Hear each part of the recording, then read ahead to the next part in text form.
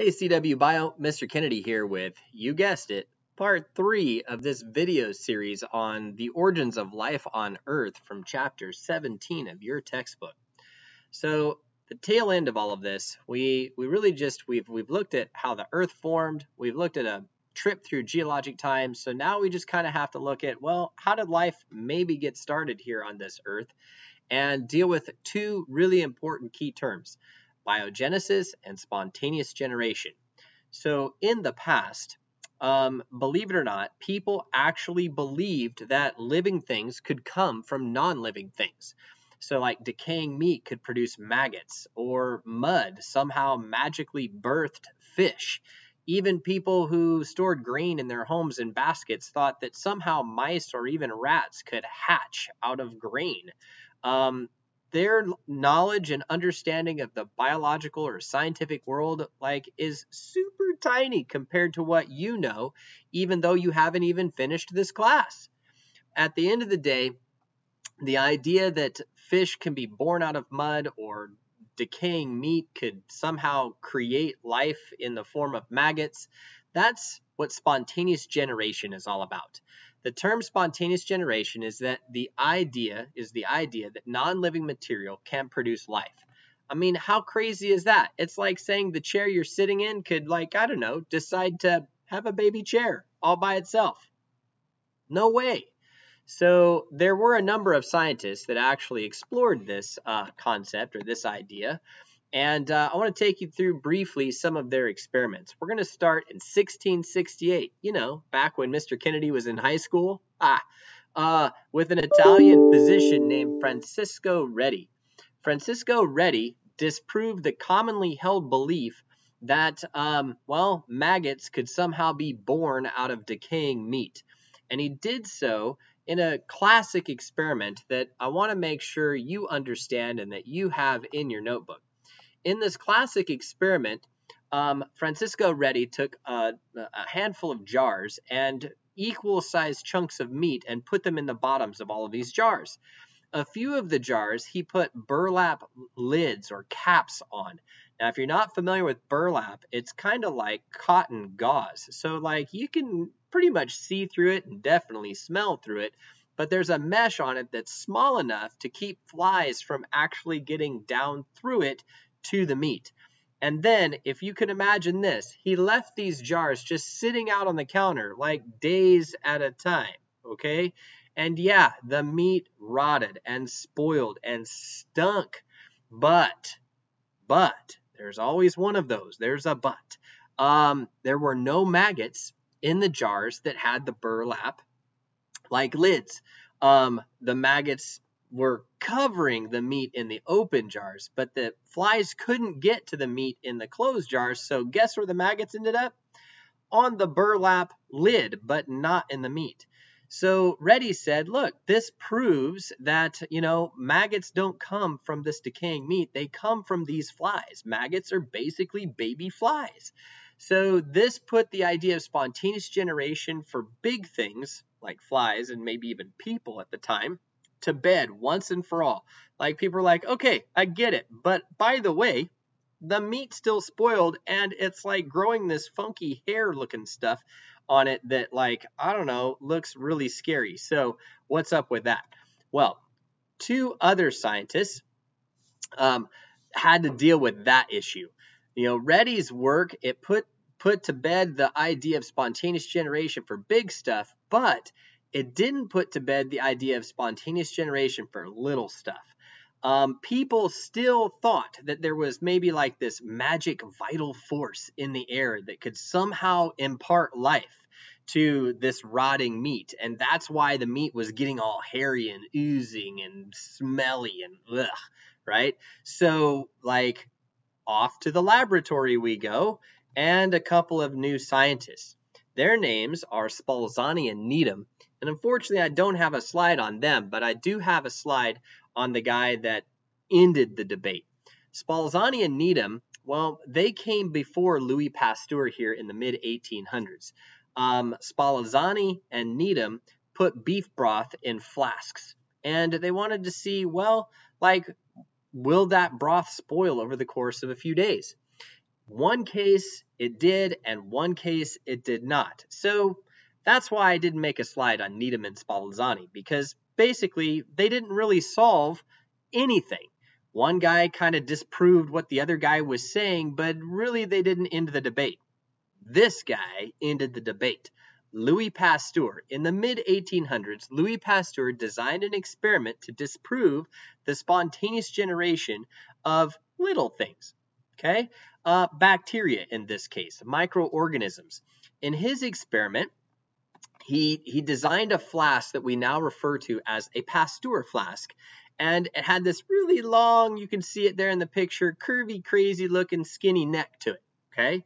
And the idea was that, well, Pasteur was going to put beef broth, kind of like soup, in the bottom of this flask and then boil it for like 20 minutes to kill anything in it.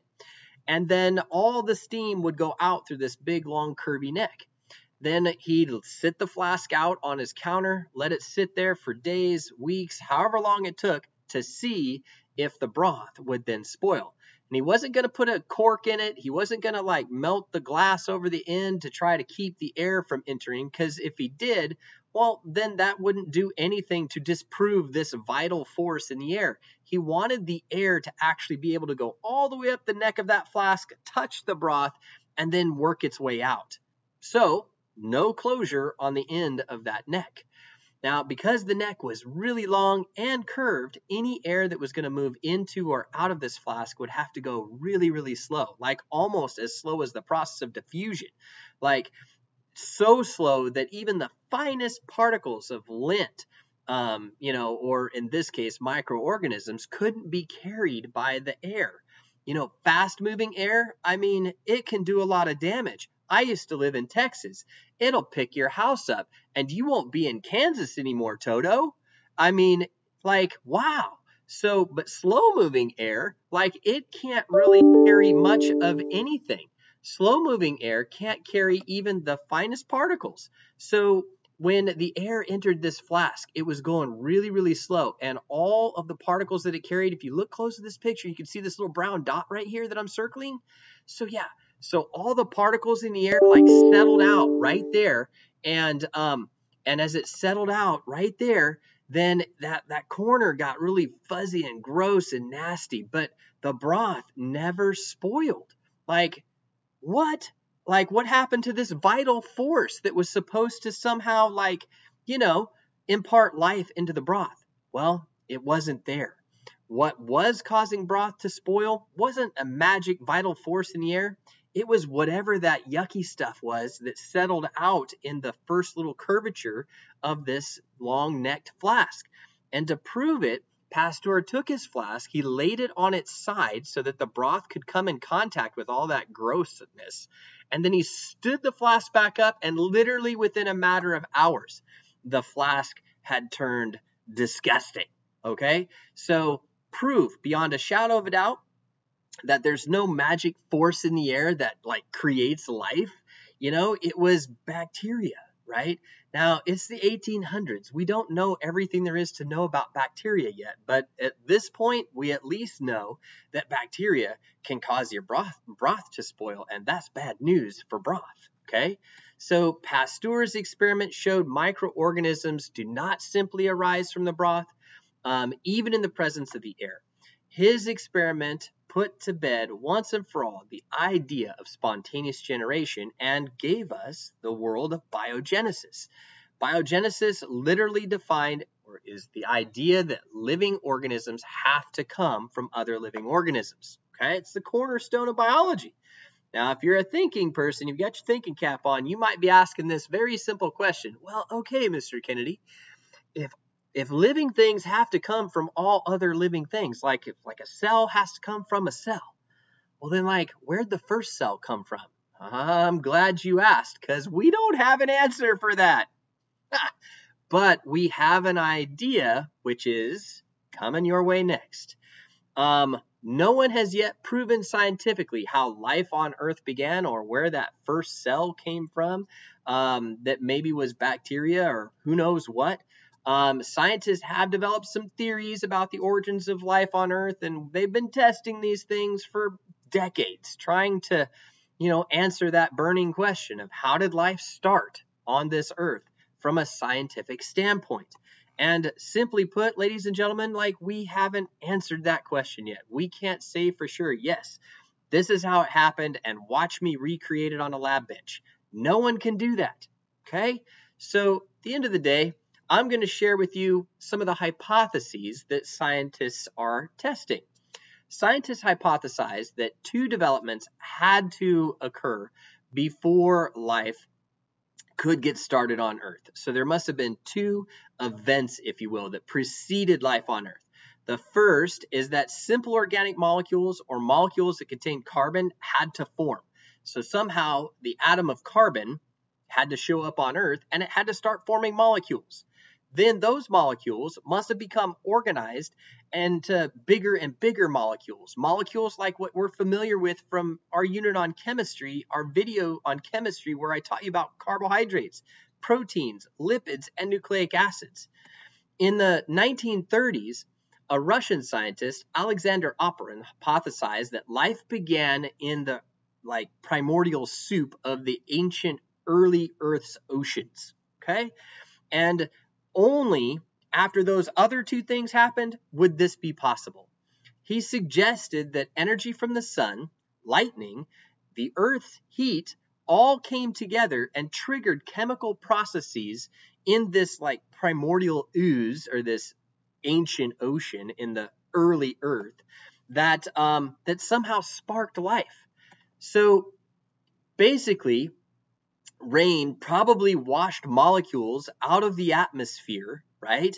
And those molecules came together in this primordial soup that was being heated and bombarded by lightning and radiation, and poof, according to Oparin, life started. In 1953, two scientists, Stanley Miller and Harold Urey, tested Oparin's hypothesis, because Oparin couldn't do it himself in 1930. So they created an apparatus to simulate the ancient Earth's atmosphere to the best of their ability. They assume, remember, that the Earth is hot and that there's a few organic compounds and inorganic compounds floating around in the air by random chance. Things like hydrogen and methane and ammonia are present in the atmosphere, and they assume that there's water, right? Because remember, we said somewhere, I don't know, around 4 billion years ago, it started to rain. So they boil water and they introduce some hydrogen, methane, and ammonia gas. That goes through this little, plumbing system that you see here, and it gets shocked by an electrode attached to a car battery, which is supposed to simulate lightning. So the heat from the boiling water, the mixture of these chemicals, and then an electric shock was supposed to spark the formation of molecules that led to life, like the first cells. So they let this thing run, and they tried again and again and again and again, but they were never able to produce a cell. All they could produce were solutions of organic compounds, but no cells.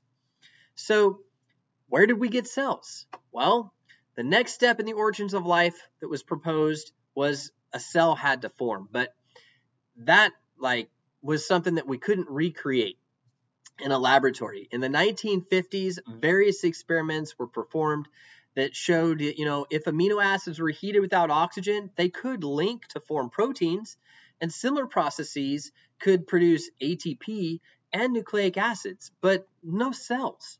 Okay? It wasn't until 1992, with the work of biochemist Sidney Fox, that we started to see a possible way cells could form. Fox introduced produced protocells by heating solutions of amino acids. So basically, he took amino acids and boiled them, and when they made the little bubbles, it kind of formed a cell. A protocell is a large ordered structure enclosed by a membrane, and it can carry out some life functions because, inside this bubble, if you trapped just the right combination of proteins, maybe those proteins could do a chemical reaction or two. One of the proteins is a fuel molecule, one's an enzyme, and bada bing, bada boom, there you go. But is it a functioning cell? Can it carry on life all by itself? Absolutely not. Okay, so it's 1992 and we still can't create cells in a laboratory reliably. So at the end of the day, like, we don't have an answer for how life got started. The whole point of all of this is these are hypotheses that scientists have tested. Scientists believe, or they think, that about 3.4 billion years ago, like, cells somehow formed, but they don't know exactly how. Okay, so fossils do indicate about 3.4 billion years ago there were photosynthetic prokaryotic cells. But, even scientists will tell you that they don't think that these were the first cells. The first cells, well, the first forms of life, they may have been prokaryotic. They may have evolved from a protocell. Like, we just don't know. The Earth's early atmosphere lacked oxygen, so scientists have proposed that these organisms were most likely anaerobic. And for food, those prokaryotes probably used some of the organic molecules that were floating around in the ancient oceans with them, so they'd eat that stuff. Okay? Over time, as food became scarce, well, the theory is that these early cells that used to eat chemicals floating around in the ocean, well, they probably had to turn to cannibalism to avoid starvation. So, over time, the heterotrophs used up their food supply. And then, some organisms that are floating around in here were heterotrophic, eating chemicals and potentially other organisms, and some organisms were maybe photosynthesizing. So we enter this idea of, like, how do we go to get like a true compartmentalized cell with like a nucleus and a mitochondria and all that? Well, the thought is organisms that could make food had probably evolved by the time food was gone. So the first autotrophs were probably similar to present day archaeobacteria that we see in like thermal pools in places like Yellowstone National Park. The earliest autotrophs probably made glucose by chemosynthesis. In chemosynthesis, well, instead of using the sun, they use chemicals to make their own food, right? So autotrophs, they release energy in the form of inorganic compounds such as sulfur in their environment to make food. Photosynthesis couldn't happen until like the skies cleared up. Like, you got to have sunlight for photosynthesis. So photosynthesizing prokaryotes may have been the next type of organism to evolve after the chemosynthesizing organisms. As the first photosynthesizing organisms, well, not only are you going to need sunlight to photosynthesize, but carbon dioxide, stuff like that. And as a byproduct, you're going to produce oxygen. So we start to get an oxygen-rich atmosphere for aerobic organisms on land. The presence of oxygen in the Earth's atmosphere probably affected life on Earth in another important way. The sun's rays would have converted much of the oxygen into ozone, and that would have formed what we now call the ozone layer to protect us from UV radiation. So that's pretty cool. Then comes eukaryotes. So here's the deal. We've got some photosynthesizing cells. We've got some heterotrophic cells. Food is scarce if you're a heterotroph. So the thought is that one heterotroph probably swallowed a photosynthesizing cell at some point and noticed, this guy's making energy. So maybe instead of me digesting it, I should just hold it captive in my body and it will produce food for me or energy for me. And that's kind of like the idea of the theory of endosymbiosis. The endosymbiont theory was proposed by American biologist Lynn Margulis in the early 1960s to try to explain how eukaryotic cells could have arisen, right? So that's the point. Like, one cell swallows another cell, and instead of digesting it, it becomes captured in its body, like forever, okay? Some people call it the Pac-Man theory because it kind of looks like Pac-Man swallowing another cell. And then from there, the rest is history, ladies and gents. We go through the rest of geologic time, and one cell becomes a multicellular creature. Multicellular creatures, well, they go through their own changes over time. Some of them stay in the ocean, some move out on land, right? All that stuff we talked about in the second video. Now, can we prove it? Not really. It's just what science thinks happened. Okay, so that's it, ladies and gents. This is the long and the short of what science is currently working on to try to figure out how life got started on this planet. So I hope you've learned a lot. I hope this was interesting and exciting for you. This is the end of chapter 17. I'm Mr. Kennedy, and I will see you next time.